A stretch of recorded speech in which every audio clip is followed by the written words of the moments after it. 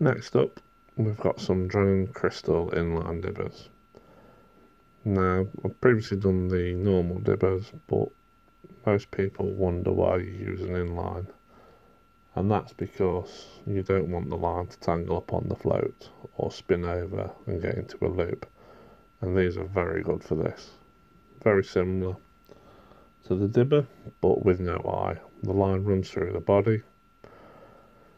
Personal favourite of mine for pellet fishing with the long line, especially the 0.6, because you can swing it out with a long lead. You've got enough weight, creates a nice plop, and it will land in front of fish.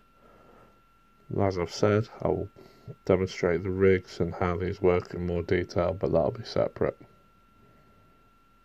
Cracking float, strong as, great value for money.